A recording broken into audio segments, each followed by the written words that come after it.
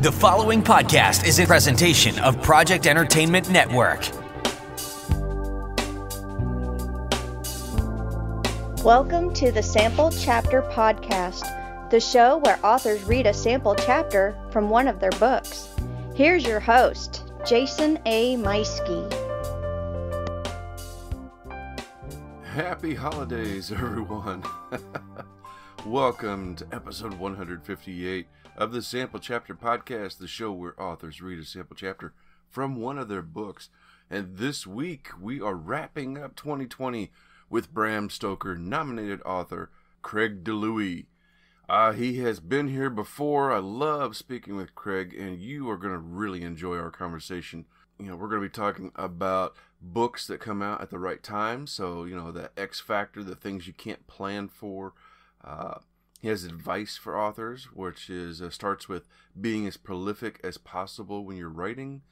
We're also talking about his Tank series that came out this year that he self-published, which is really exciting because we're going to be talking a little bit about his abilities as a hybrid author. Because, like I said, he self-published his books, but he's also a Bram Stoker nominated author with some publishing houses. And he kind of jumps back and forth and has a really good time with it. And I think that's fascinating and a lot of fun to talk about. So all of that's coming up here in just a few minutes, so make sure you stay tuned for that. This is the last episode of 2020, obviously. New Year's is just a couple of days away. So I hope you have had a good year. For me here at the show, it's been an interesting year for sure. But overall, I think it's been a good one. This time last year, I was celebrating episode 100, and then I took like 2 weeks off to kind of recover and think about what I wanted to do for this year, and then got things going. And it's just amazing to me that, going from episode 100 to today, 158, and even though I'd taken a break and took a little bit to get things going earlier this year, still put in 58 episodes in a 52-week period. So somehow I still got all 52 regular episodes in, plus another 6 bonuses, which I think I probably put in a few more bonuses than that throughout the year in order to keep up at this point. But I'm just blown away. I just can't believe 58 episodes in the year. And it's been fantastic. Been some really incredible authors, a few return guests like today with Craig DiLouie, but also there's been a whole lot of brand new first-time authors. And whether I'm talking to an exciting new author or an accomplished one who's a bestseller, it's been a lot of fun. And obviously, even the getting to talk to a couple of the celebrity authors that we had on the show this year has been a lot of fun as well. So, yes, indeed, I'd have to say this has been a really good year for the show, in spite of the complications that 2020 has presented. But it's a good sign that creative type people are gonna thrive, no matter what. You gotta put that output out there. You gotta get it out.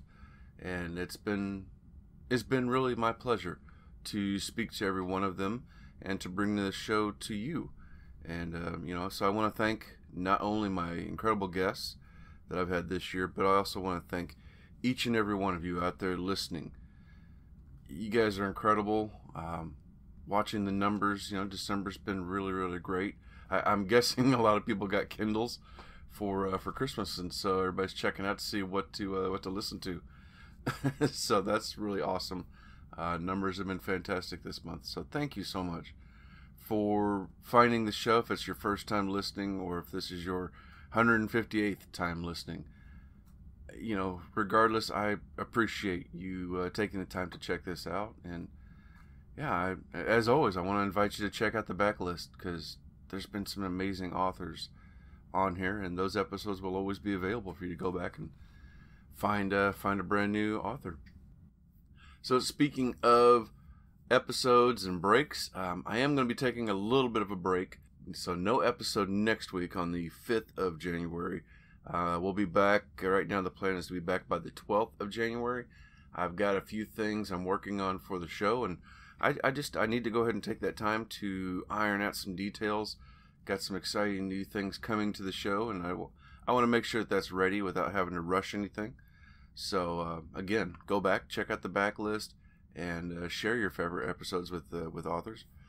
I've also got my own book coming out this week, so I've been really focused on that the past couple of days. And real quick, a funny story, something that happened to me. So this is my first time ever doing a pre-order, and I've heard authors talking about, oh gosh, you got to meet that deadline, or if you don't meet the deadline, then like Amazon, which is who I'm publishing through, Amazon will ban you from doing a pre-order for the next year.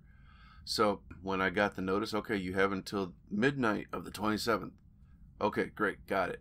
And Saturday morning and Sunday morning, I woke up early, like real early, earlier than my usual mornings, and got to work on editing and making sure that I had everything the way I wanted it. Worked Sunday throughout the day on formatting and making sure that I had it how I wanted it. Around like 4:30, 5 o'clock that afternoon, I go ahead and log into Amazon to check some things out and see what's going on. Oh, look at there's a timer in my back office letting me know I had like 45 minutes to go before my time was up, because as it turns out, even though I deal with time zones with the show all the time, talking to authors all over the world, for some reason I did not catch on that GMT is not General Mountain Time. No, that's Greenwich Mean Time, and I should have known that, but I don't know, I totally overlooked it. And so Greenwich Mean Time, of course, that's in London, and so I had less than an hour to finish what I was doing and go ahead and get the book up, upload the file into Amazon. And thankfully I made it. I made the deadline, and the book is prepared. So a novel idea is right there in Amazon. I announced it to you last week, letting you know that the book was ready to go. But that was I literally felt my stomach turn into knots when I saw that timer. Oh man, that was quite the night to once I got that done. But anyway, but the book is available for pre-order. It comes out New Year's Eve. It is 99 cents right now for a pre-order, and I want to thank all of you who have already pre-ordered it, because I've had a really great turnout for this pre-order, and I really appreciate it. I'll put a link in the show notes for you if you want to check out the book, if you want to go ahead and pre-order it. Again, it's going to be 99 cents, and coming out New Year's Eve. I'm so excited, just so excited. Yeah, I hope you enjoy it. Once again, it's a novel idea. That's my mystery thriller that I am putting out about a author who may or may not be killing for his next story. I also want to thank Scrivener, who I wrote this story on. I did all of my writing there on Novel Idea, and all of my writing period now I do through Scrivener. I have both the desktop version and the app, and I just kind of go back and forth wherever I am. I have the ability to write anywhere because of that, and Scrivener is just incredible. And we just secured a deal again. They're gonna be with us for at least another 6 months. So I'm just so happy to have them here as a part of this show. If you're interested in Scrivener, make sure you are listening to this advertisement about them. And I don't want you to forget that if you're going to go ahead and download Scrivener, then use code CHAPTER to save yourself 20% on the regular desktop version, just like I have.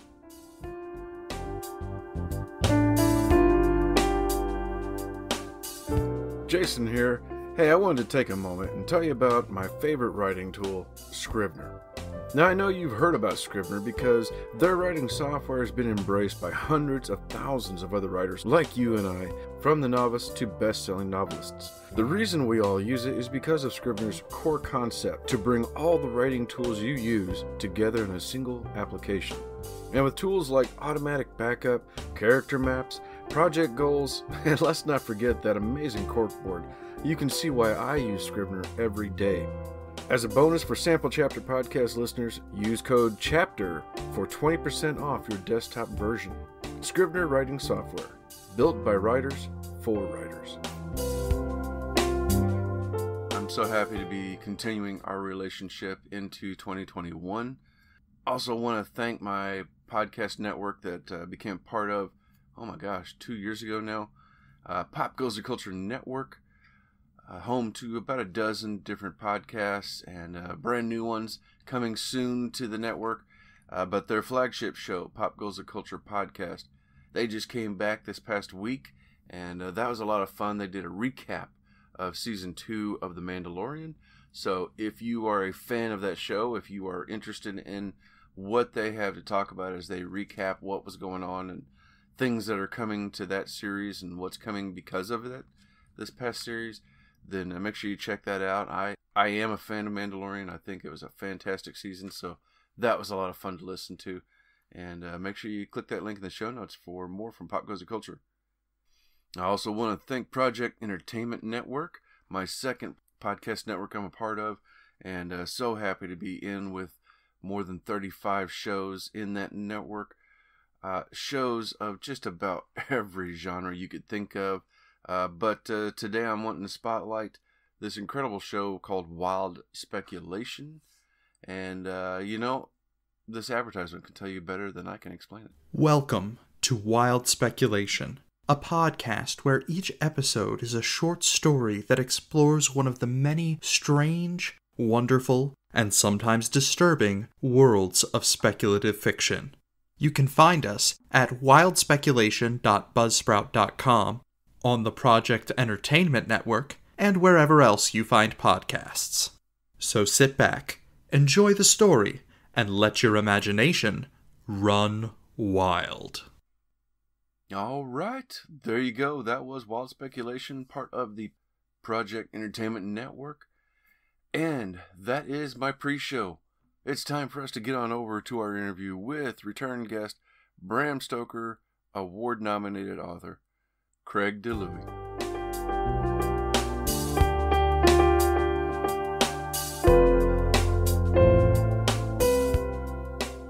All right, Sample Chapter listeners, welcome back to another exciting episode. Hey, this week we have return guest Craig DiLouie. He was with us about a year ago, a little more than a year ago, in September of 2019 on episode 86. We were discussing his latest book at that time, Our War, which has gone on to be quite the successful book. If you don't know, Craig DiLouie is a speculative fiction author covering genres like thriller, apocalyptic horror, sci-fi, fantasy, lots of great work. His books have been praised for their strong characters, action, and gritty realism.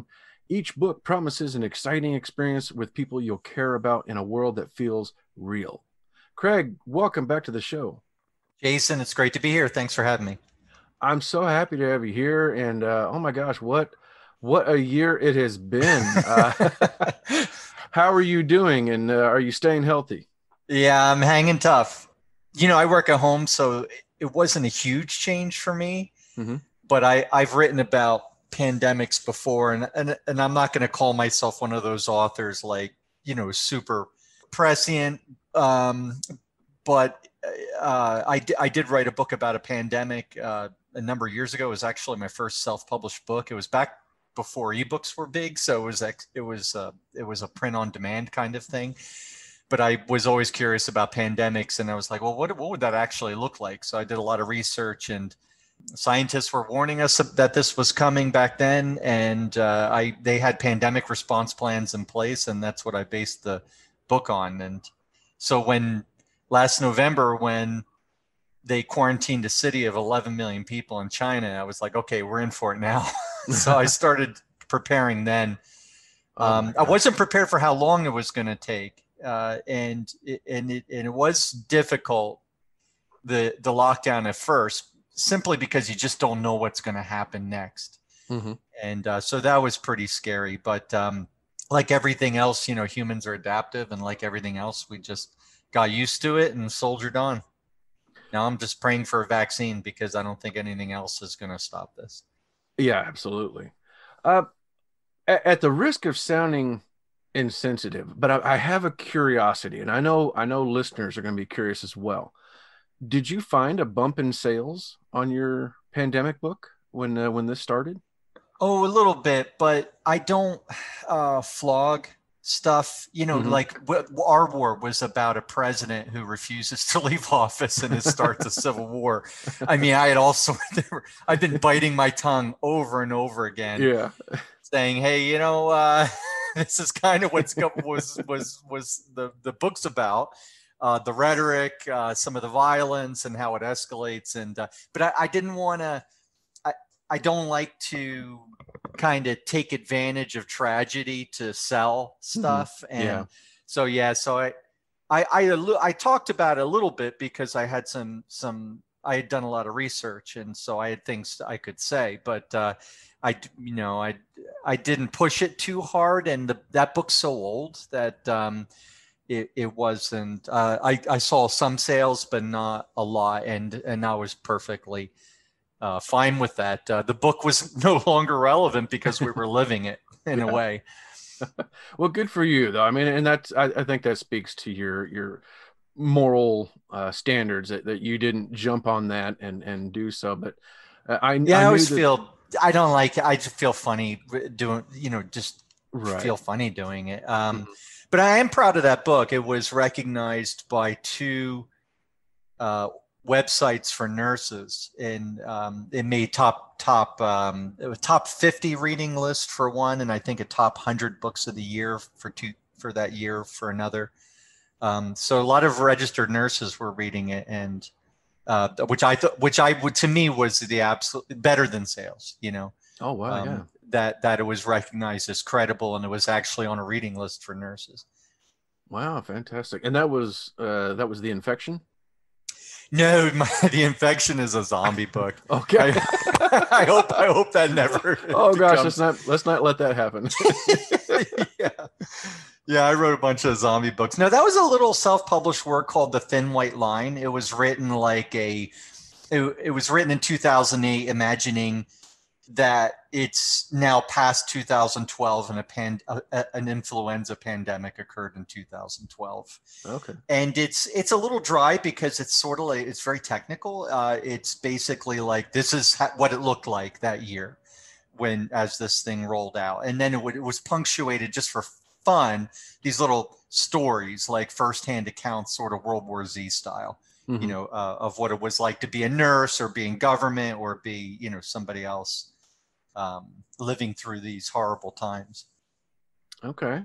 Yeah. Well, hey, we got to talk about two of your books right off the bat. So there we go. The one I'm nervous about now is Our War. I'm hoping that one stays fiction. Oh, let's hope so. Let's hope so. Yeah, you and me both. Oh my gosh. Well, I mean, I was gonna ask how 2020 is treating you, like as an author, but going through your Amazon, I see that your Armor series came out like gangbusters. Books 1 through 5 just from February to April alone. Oh my gosh, man! Congratulations. Thank you. Doing great. Yeah, my career sort of has two sides to it. My fiction career, and one side of it is I write big idea standalone novels for big publishers. I've worked with Simon & Schuster, and my current home is Hachette, where most of my books are through Orbit, and my new horror novels through Red Hook. And they're just fantastic to work with, and they're the company, the guys who get me into big bookstores like Barnes and Noble, and I get to see the book on a shelf, and it gets a lot more distribution and marketing, and I love it.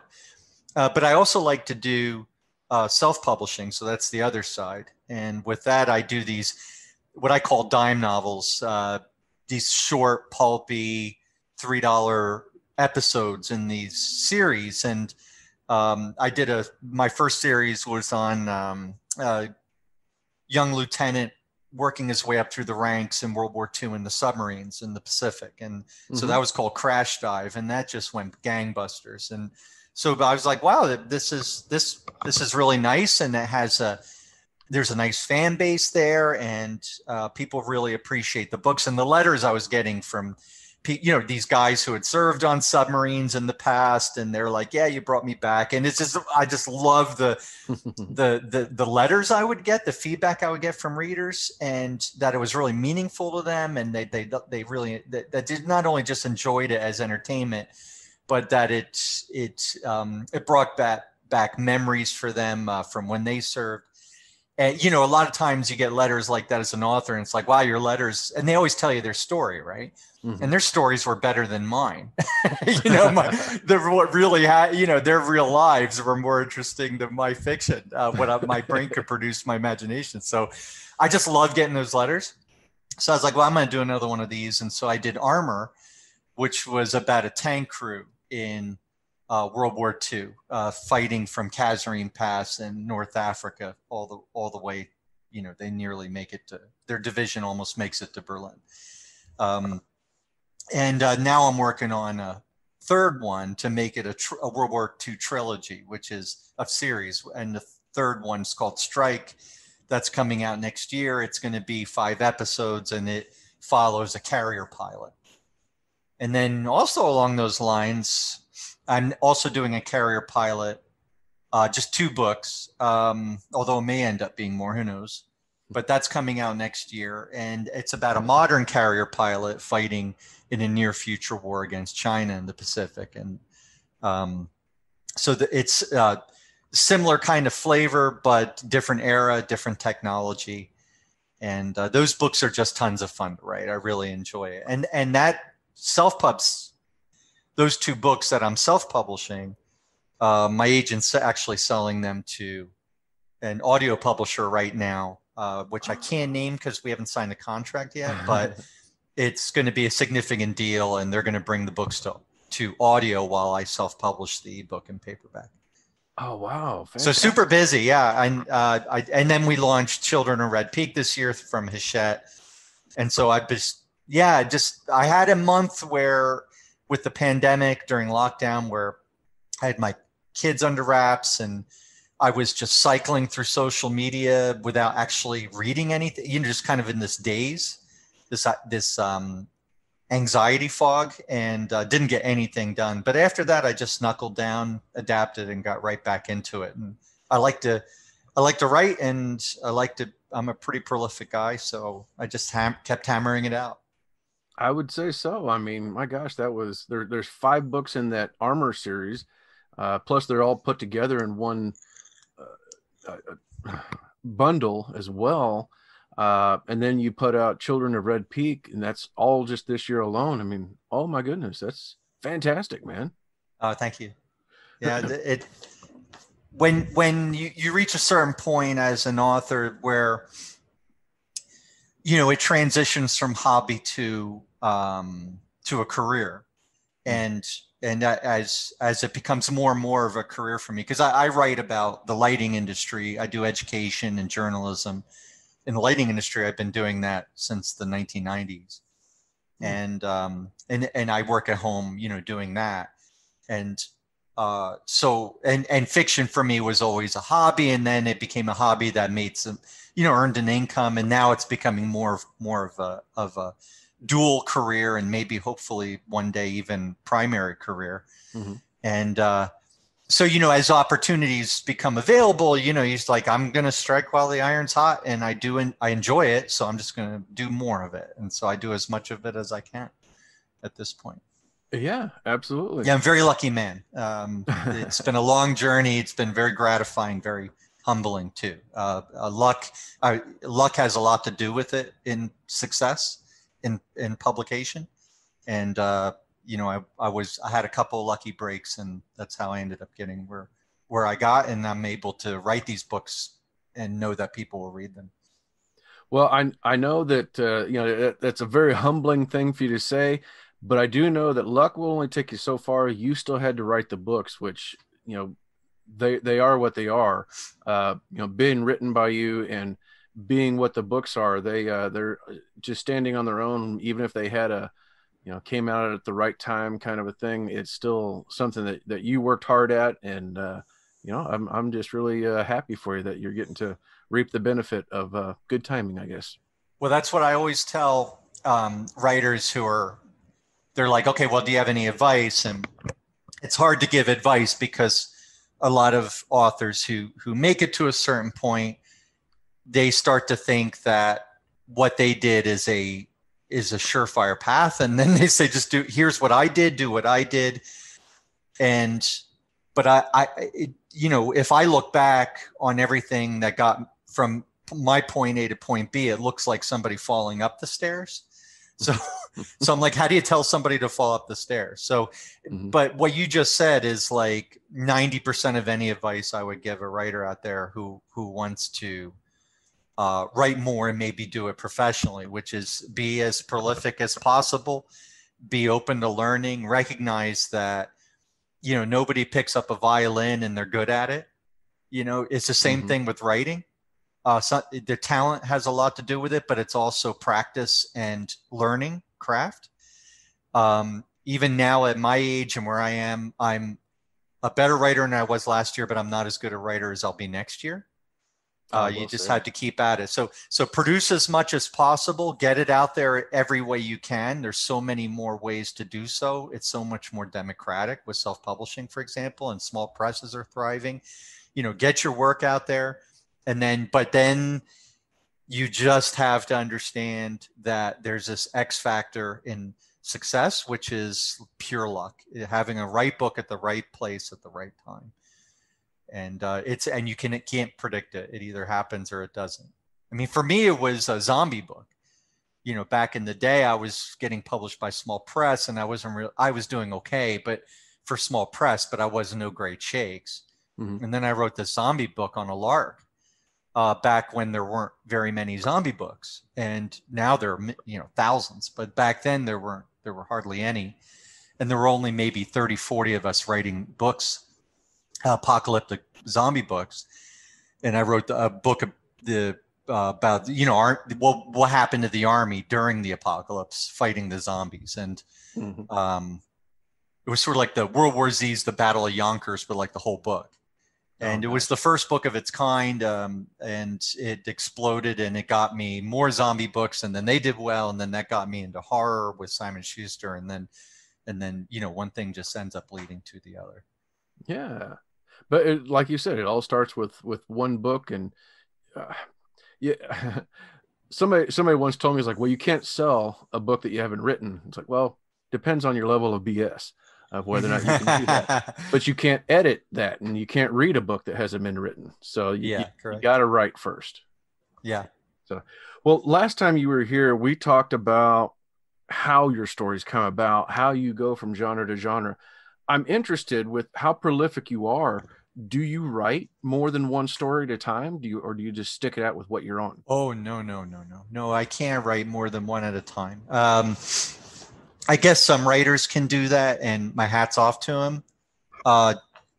Some writers can write with, like Stephen King writes with heavy metal blasting in the back. I think that's cool. When I'm writing, it's one thing at a time. Hyper focus, total silence. I'm living the story I'm writing. I'm dreaming it when I'm in the shower or I'm driving. I have a notebook in my back pocket. I'm constantly taking notes. I become super immersed in the story, and I do tons and tons of research to make it feel lived in and grounded. And so I give it utter dedication and focus. It's like falling in love, but it's also like climbing a mountain where you look up at the peak and you're like, holy cow, it's a really far climb. This is hard. So I feel like if I were to switch gears and try and write more than one story at a time, I would be taking this path of least resistance. And whereas you have to stick with it. You have to, for me anyway, you have to do that one novel and keep plugging at it. And no matter how hard it is, you have to keep climbing. And so you can hit that downslope, and then you're on easy street. Then you can barely write fast enough to keep up with your ideas. But that's how it is for me. Your writers vary in their process and so on. But I've just found that to be most successful to me. Do one thing at a time, do it well, and move on. There you go. Well, speaking of being up on a mountain, your latest book, Children of Red Peak, has been doing really well, as usual. What can you tell us about this? Thank you for that. And that was a great segue, by the way. Thank you. Yeah, the Children of Red Peak is a psychological thriller with cosmic horror elements. It's about a group of people. They grew up in an apocalyptic cult, and they survived its horrific last days. When one of them commits suicide, the remaining survivors get together to confront their past and the entity that appeared on the final night. So the story's told in two timelines, one where we see the characters, major characters as kids growing up in this group and how everything goes bad. And then the other years later when they're adults and they're coping with the trauma and ultimately trying to find closure on it, the tragedy they experience.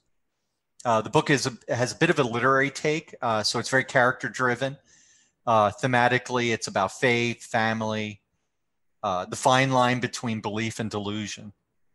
And so the novel came out November 17th from Hachette, and it's available in physical and online bookstores, and the audio rights were acquired by Dreamscape, and the audio book will come out in January.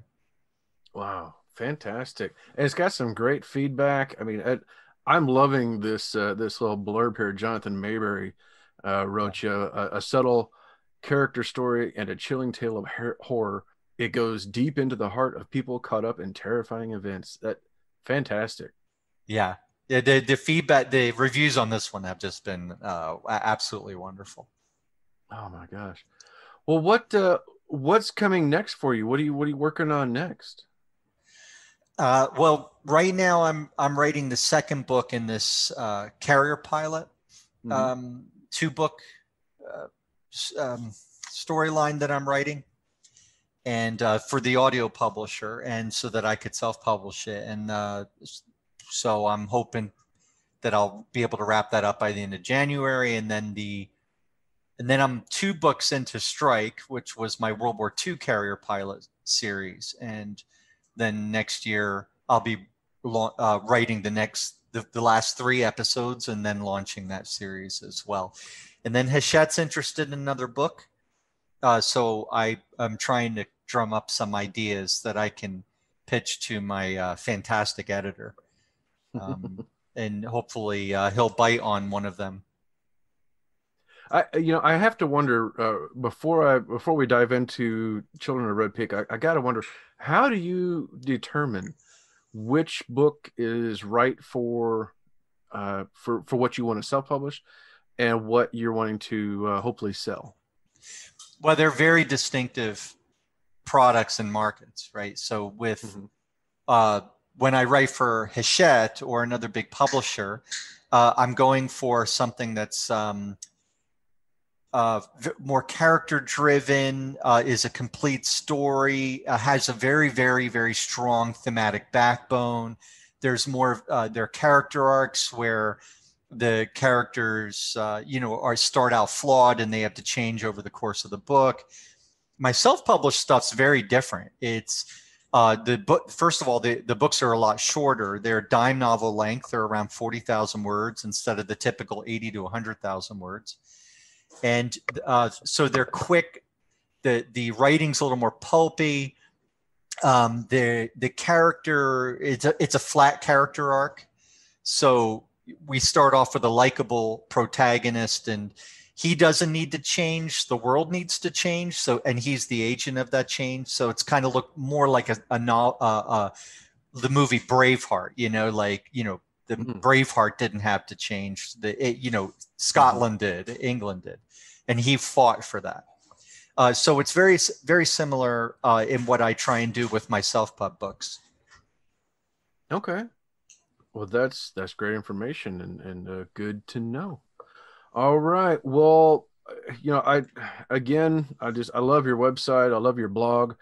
Checking out your book and movie reviews that you do on there, just fantastic stuff. And I can't recommend it enough for everybody to go and check that out. Uh, Beyond your, where else other than your website should people find and follow you? They can, yeah, the website's probably the main event. That's where everything is. And I also do a blog there. So if they like my fiction, they may find something else they like as well. I'm on Facebook. I have an author page, but Facebook they changed their algorithm years ago. And so I don't really do much with that anymore. Mm-hmm. So I have a personal account on Facebook where I interact with fans and other writers. And so that's probably a great place to find me. I'm also on Twitter, but I don't do a lot there either. I'm mostly a casual Facebook guy and but most of my presence is through my website and, Amazon author page, Goodreads author page, that kind of thing.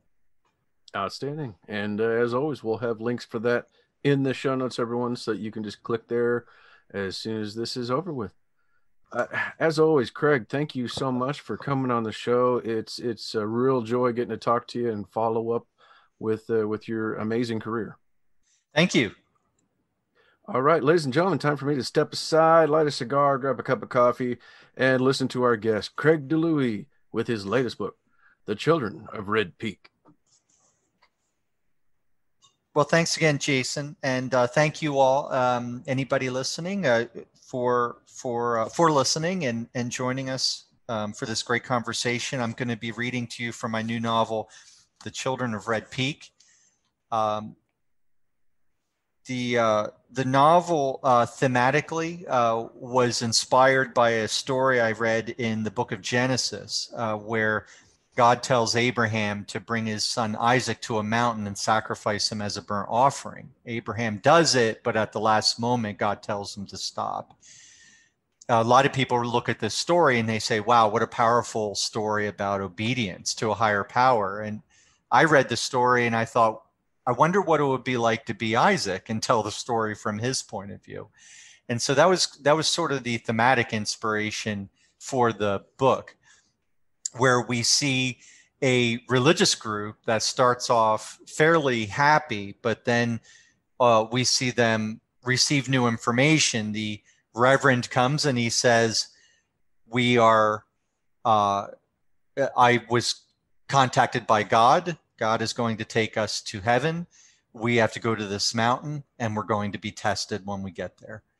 And so we see this group logically and horrifically transform from this insular but happy religious community into what we would consider to be a very dangerous cult, and which ends in absolute tragedy. And so we're with three characters throughout most of the novel, where we see them as children and then we see them as adults, as survivors of this.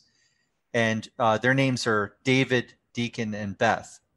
And I'm going to read you a snippet for each of these characters. So this is for David Young. After years of outrunning the past, David Young now drove straight toward it. His Toyota hummed south along the I-5 as the sun melted into the coastal horizon. The lemon trees flanking the road faded into dusk. Most nights, he enjoyed the solitude of driving. He'd roll down the window and disappear in the sound of his tires lapping the asphalt, soothing as a Tibetan chant. Not this time. California was burning again. The news blamed the wildfire on a lightning strike in the sequoias. Dried out by the changing climate, the forest went up like a match. Outside the car, the air was toxic. A crimson glow silhouetted the Sierra Nevadas like a mirror sunset. Red Peak called to him from all that fire and ash. David turned on the radio to drown out his memories. He'd spent years forgetting. In all that time, he hadn't kept in touch with the others. He hadn't even told his wife about the horrors he'd survived. Claire believed he was visiting a client and not on his way to the funeral of an old friend to whom he owed a debt. He didn't want to go, but Emily was dead, and he had her letter. I couldn't fight it anymore, she'd written in flowing cursive. All those years ago, 5 children survived. Now there were 4. And the next excerpt is for Deacon, who is an indie musician. She drove away, taking his breath with her as the heartbreak returned full force. Sad, realizing the best years of your life happened before you turned 15, that everything after felt fake, one scene after another in a long dream. So good, too, like a long, excruciating tattoo on the soft flesh covering the jugular, where a single flinch could ruin the permanent mark. Buzzing with ideas, Deacon raced to Honey and got in. The seat behind the wheel, its fabric ripped with bulging yellow foam, welcomed him with a sense of home, which made sense for a man who had none. A long drive awaited him. First, he had to write these feelings down. He caught another Latin proverb tattooed on his arm, abyssus abyssum invocat. Deep calls to deep. In the Bible, deep meant the Word, the living Spirit. Under that, no pain, no gain. Amen, motherfucker, Deacon said. He reached under his seat, his hand reaching against empties and ancient McDonald's wrappers, and gripped his songbook, a black, faceless thing he poured his howling soul into when the muse struck. Next, he thrust his hand in the glove compartment for a pen, which turned out to be dry. He flung it away and got another, a flowing black marker whose scrawl would bleed through the page. Deacon wanted to write a song. No, make that an album. Actually, a concept album, a rock opera in which he would reveal to the world the beauty and the horror of the family of the living spirit. The Gospel of Deacon, better yet, the Gospel of the Sad Cat, an homage to Cats Are Sad, the name of his band. In this opus, he'd finally share the thing that for 15 years had lived under his skin.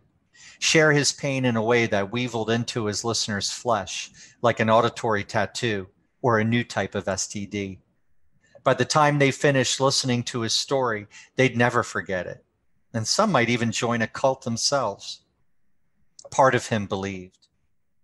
David could deny all he wanted, while Beth wanted to have it both ways by attributing the phenomena to a glitch of mental perception, barking up opposite trees, and both of them were wrong. Deacon believed something had happened up on that mountain, something that defied rational explanation. The Gospel of the Sad Cat would be his way of starting a dialogue. He was due in L.A. in a couple of hours. The band was getting together for rehearsal to tighten up their set before tomorrow night's club gig. They'd have to wait, which would piss them off. Oh well, this was art which trumped everything. That included eating and sleeping, not to mention rehearsals. Pen poised over blank paper, he gazed across the ashfall and breathed the poisonous atmosphere that reeked like a chimney's sooty asshole. In the distance, the crimson glow outlined the mountains under a pall of white smoke. Since the wildfire had started, it had grown to become a breathing god, its clouds spinning clockwise like a hurricane when seen from space. Slowly, reality collapsed around his own fresh burns. The heartbreak of seeing his childhood best friend Stepford wifing himself, the exquisite pain of loss when he saw Beth again, the horror of facing Emily in her casket. And that church organ, its droning and haunting sound being the worst of all. Organs always reminded him of his mother. We played so beautifully, he wrote, his ode to Beth. The pen paused over the page before scribbling again. We played so beautifully, but the wall fell down. We played so beautifully, but the wall came round. He'd write a song for each of his friends, render a few classic spirituals like Nothing But the Blood and Moody Goth, and build toward a dirty, howling climax, followed by a triumph. A vast choir of sopranos, discordantly heralding the resurrection of the dead, leaving behind only bloodstains to bury. Time blurred. His phone rang. He ignored it. The second time he answered it. I'm working. So are we, Laurie said. Unfortunately, we seem to be missing our singer. Screw your singer. I'm working. Silence on the line. Laurie knew what he was like when the muse burned him alive and that he always produced his best lyrics in this state. On the other hand, she was in a band. The band had a gig, and the gig was tomorrow, and this weighed equally in her mind as she was a practical person who lived in the real world. All right, she said. All right, he echoed. Just hurry your ass up. Hurrying my ass up, right. He terminated the call. Shit. His fugue was over. Deacon inspected the pages he'd filled with black ink, violent as flame. His hands were smudged with it. He had no idea what he'd written or how strong it was. When he fell into the zone, his hand caught a fever and did its own thing like automatic writing. Good enough. Okay. The new album screamed for birth, but he had a gig first, and in the end, gigs trumped all. Standing in front of a crowd and ripping himself to shreds, inviting them to share in his pain and survive it together. He read the last line of his hurried scrawl. The meaning of life should transcend the meaning of death. Amen. Deacon closed his book and roared out of the parking lot, bound for the city of angels. And now we come to our last character, who is Beth, and Beth is a psychologist. For 15 years, Beth had lived with a time bomb. In 2005, Dr. Klein had shown her the bomb and where it was buried. In 2012, James Chambliss had tried to help her defuse it. Since then, she'd simply lived around it, which had required constant and extreme self-control. And over time, she'd come to believe she could have it both ways, a diminished past and a full present, but she was wrong. There had to be an easier way to live than at the edge of one of two extremes. For most of her life, her mother had held a kitchen knife poised over her throat. Ridding herself of the past was the key to her future.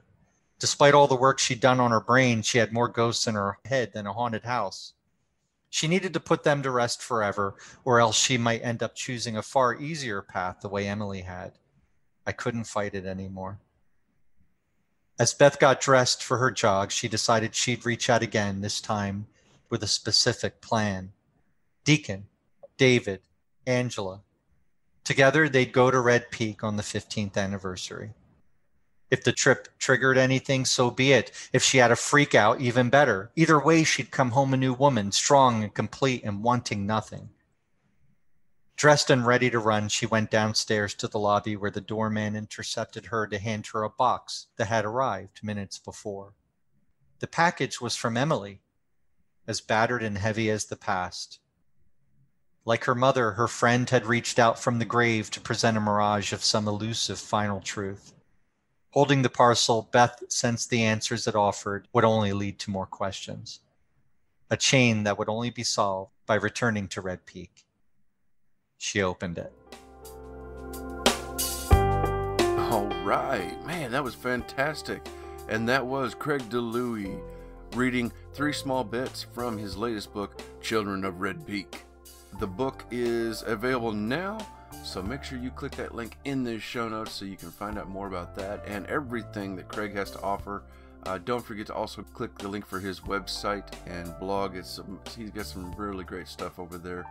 Don't forget to also click the link in our show notes for our podcast friends and sponsor alike, and hit that subscribe button so that we will see you again here in 2021 with a whole new list of incredible authors reading sample chapters from their latest book.